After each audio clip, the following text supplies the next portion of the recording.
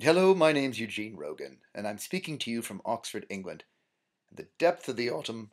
looking so forward to coming back to Dubai for the 2015 Emirates Festival of Literature.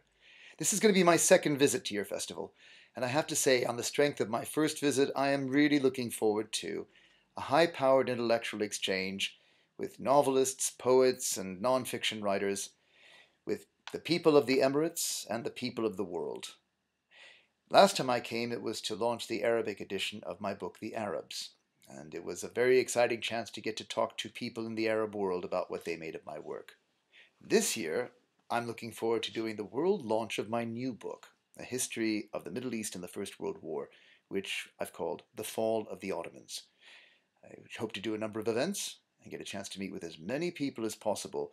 to see Wonderland in Dubai take real shape as we all come together with our common love for literature.